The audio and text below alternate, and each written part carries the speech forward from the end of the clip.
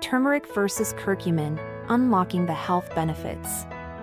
In some of my recent videos, I've been discussing the superfood turmeric, and I've also received some questions about consuming turmeric.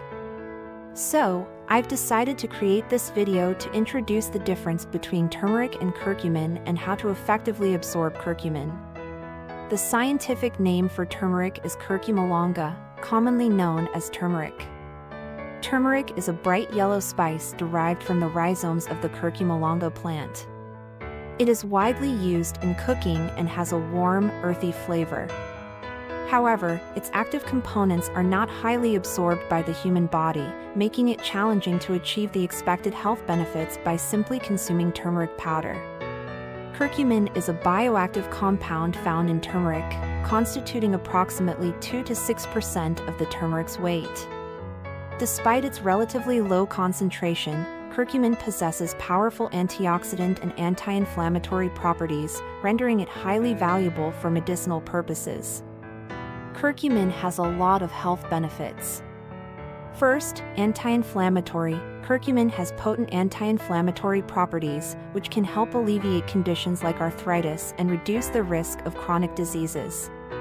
Second, antioxidant. It acts as a strong antioxidant, protecting cells from damage caused by free radicals.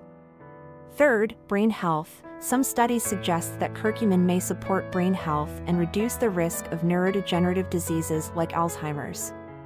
Fourth, heart health. Curcumin may improve heart health by reducing the risk factors for heart disease. The World Health Organization recommends a daily intake of 0 to 3 milligrams per kilogram of body weight. For an adult weighing approximately 60 to 70 kilograms, the daily recommended amount is around 200 milligrams.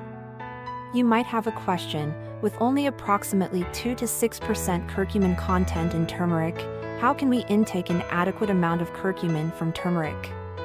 Here I am going to highlight the 2 key methods for enhancing turmeric absorption.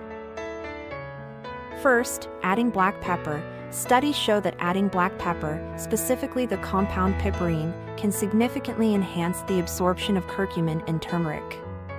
Piperine can increase absorption by up to 2,000%. Second, pairing with healthy fats. Curcumin is fat-soluble, so consuming turmeric with healthy fats like olive oil, coconut milk, or nuts can improve its absorption. Third, heat and cooking. Curcumin becomes more bioavailable when exposed to heat. Therefore, incorporating turmeric into cooked dishes is an excellent way to maximize its benefits. Turmeric milk, turmeric curry, and turmeric chicken soup are all good choices.